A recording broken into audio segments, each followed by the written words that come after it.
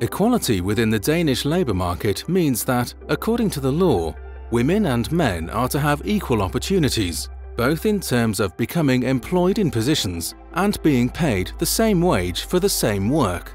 One is not allowed to discriminate between one's female and male employees or colleagues because of their gender.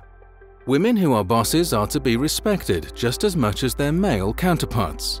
There is an expectation that all women and men who are able work and contribute to the community and society at large.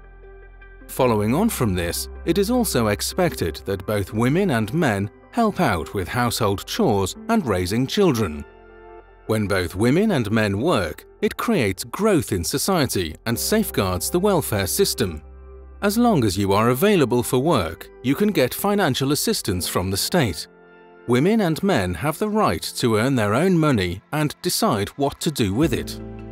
Both women and men have to have a bank account in which they can receive pay from their employers and money from the state. Going to work has provided me with a whole lot of opportunities.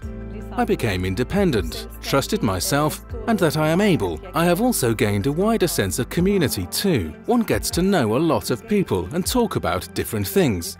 One becomes better at what one works with. Now that we have two sources of income, we can afford normal things. We have a house and we have a car. I think that a lot of the families we know are beginning to think about whether they should do the same as us. The fact that we have two incomes has made a big impact on our children, both in terms of them now being able to afford to do or buy what they want, and in terms of them gaining more respect for money and time. Now they understand that in order to have something, one has to work for it.